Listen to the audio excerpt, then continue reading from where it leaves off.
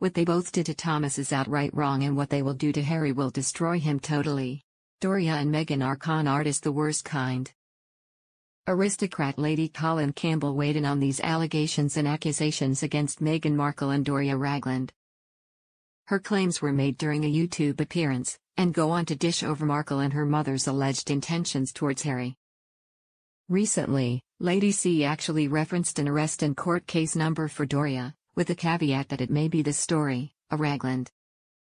It was Doria Ragland who convinced Meghan to accuse the British press and, by proxy, the British readers of discrimination. She was also the one who publicly shared Thomas Markle in an interview, accusing him of capitalizing on Meghan's newfound fame. Doria brazenly boasts, "I'm ready to have my voice heard, that's for sure." Doria described Meghan as an old soul and a straight-A student. She raised her in Los Angeles and shared custody with her ex-husband, Thomas Markle. However, in fact, she disappeared during Meghan's childhood, and only Thomas paid all the expenses for Meghan. Thomas was completely exploited and used by these two. They're always looking for new hosts to attach themselves to. According to Lady C, Meghan and her mother treated Thomas Markle like some sort of piggy bank.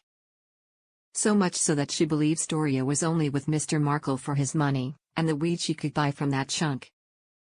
Lady C even went as far as to accuse Doria of using Mr. Markle's other children, and said when she was married to Thomas Markle, she tried to marginalize his other children, according to them and their father.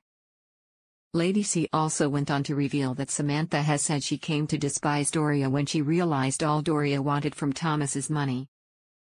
By the end, many believe Doria would to camp for days to a place that had a lot of weed.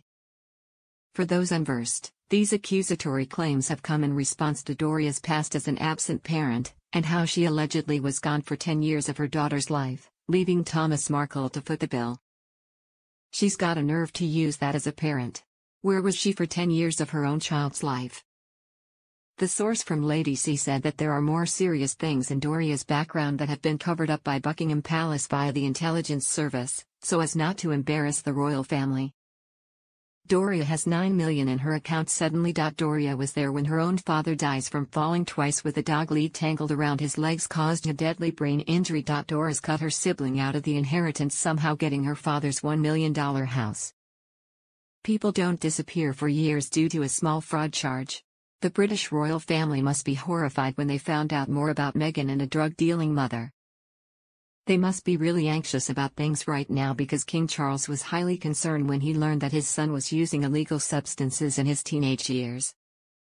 Rumor has it that the royal family isn't going to release any of the information they have on Doria. That's not their style. Despite that not being their style because they have class, if that information is released, people will still blame the royal family. So keeping this all tucked away really isn't in the best interests. Doria is still the grandmother of Archie and Lilibet, and everything released about the family will always come back to haunt them. However, once the divorce happens, I wouldn't be surprised if other sources release the information about her.